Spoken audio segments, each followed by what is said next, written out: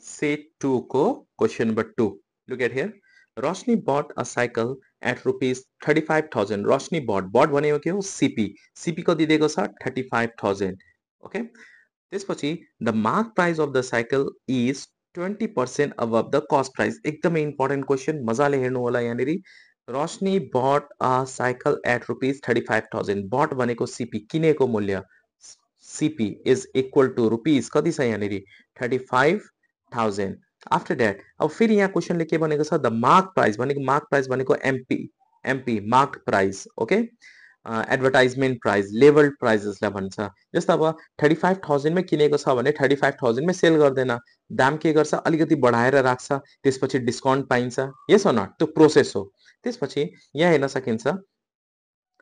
Number 1 मा what is the mark price of the cycle हामीले यहाँनेरि मार्क प्राइस निकाल्नु पर्ने so MP is equal to के छ MP is equal to what यहाँ हेर्नुस् त mark price of the cycle is 20% above the cost price CP छँदैछ प्लस एक्स्ट्रा पनि 25% राखेको छ 25% of CP plus 20% of CP is equal to कति छ 35,000 plus 20% भनेपछि 20 divided by 100 into CP 35,000 okay so 35,000 plus 2020 cancel multiply गर्दिने 5 2 जा 10 0 3 2 जा 6 1 7 अनि यहाँ दुईटा 0 हुन्छ दुईटा 0 एड गर्दिने अनि यो दुईटा एड गर्दाखेरि 7 5 plus 7 2 42,000 so mark price is equal to कति भयो 42,000 अब उले साइकल कतिमा किनेको छ 35,000 मा अब कुनै कस्टमर आयो यो साइकलको प्राइस कति हो सोध्दाखेरि शपकीपरले कति भन्छ 42,000 अब 42,000 भनेपछि उले केही पर्सेन्ट डिस्काउन्ट पनि दिन्छ ओके अब डिस्काउन्ट छैन भने यो सेलिङ प्राइस भयो डिस्काउन्ट छ भने यसमा डिस्काउन्ट युज गरेर एसपी फाइन्ड आउट गर्ने अब यहाँ क्वेशन हेर्नुस् त यहाँ के भनेको छ at what price did Roshni sale the cycle अब यहाँनिर साइकल भनेको छ डिस्काउन्ट पनि दिएको होला यहाँ हेर्नुस् फेरि अबभ the cost price Roshni sold the cycle after 30% discount यहाँ डिस्काउन्ट पनि दिएको रहेछ रोशनीले कति पर्सेन्ट डिस्काउन्ट दिएको रहेछ 30% डिस्काउन्ट दिएको रहेछ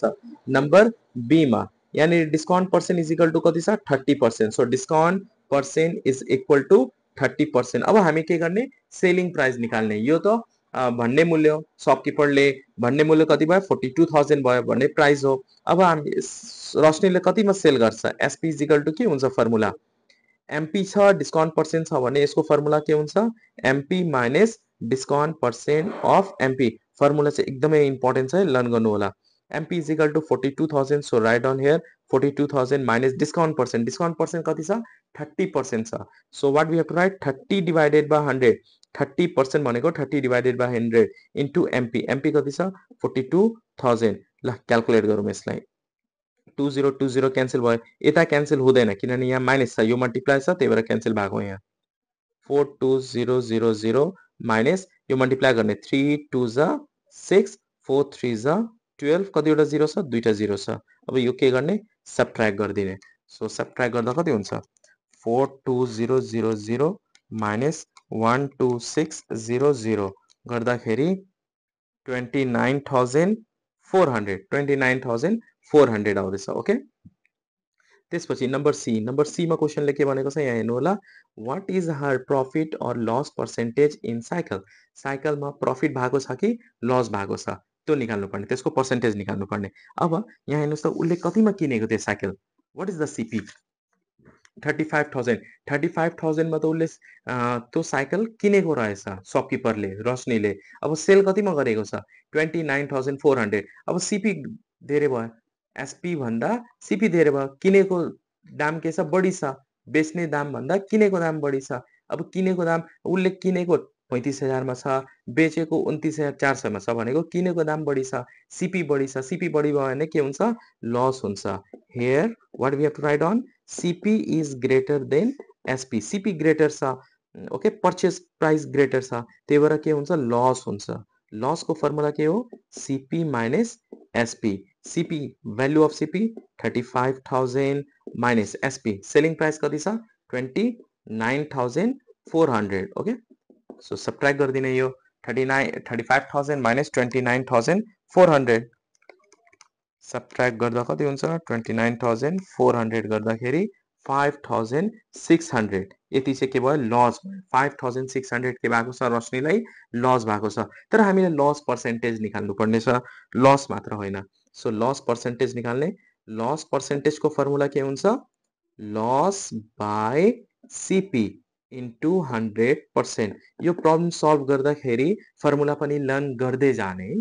loss पर्सेन्टेजको formula loss by CP into 100%। अब लस कति छ 5600 बाई सिपी सिपी भनेको कस्ट प्राइस कति छ 35000 सो 35000 लेख्ने ओके इन्टु 100% हुन्छ यो क्याल्कुलेट गर्ने दुईटा जिरो क्यान्सल भयो लेट्स क्याल्कुलेट 5600 डिभाइडेड बाई 350 गर्दाखेरि 16%। धेरै स्टुडेन्टहरूले 16 लेखेर छोड्नुहुन्छ यो 16 लेखेर छोड्नु भएन 16% लेख्नु पर्यो प्रोसेस एक्जाममा लेख्दाखेरि सेम प्रोसेसमा गर्ने तपाईले जति 4 मार्क्सको क्वेशन छ भने 4 मा 4 पाउनुहुन्छ 3 मार्क्सको क्वेशन छ भने 3 मा 3 पाउनुहुन्छ यो क्वेशन जुन क्वेशन नम्बर 2 छ यहाँ तपाईले 4 मार्क्स स्कोर गर्न सक्नुहुन्छ प्रोसेस सेम टु सेम गर्नुपर्ने हुन्छ okay so hope you understand question number 2 taken from set 2